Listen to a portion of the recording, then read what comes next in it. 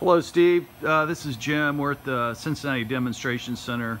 We're going to be running your stop varnish gap test here on a Mini with flood coating.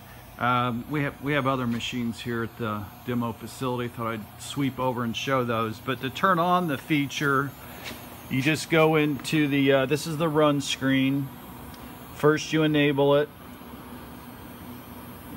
and then I'm going to run. I don't have it set yet. It's just at 0 setting.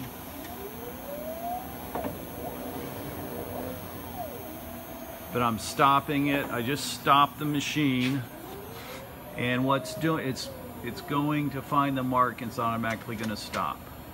So right now I don't know, you can see it stopping right in the middle of the label, so we want to offset it. So I'm going to go back in here, and we've already played around with this today. We know it's -21 is the right position. So I'm going to close, I'm going to run,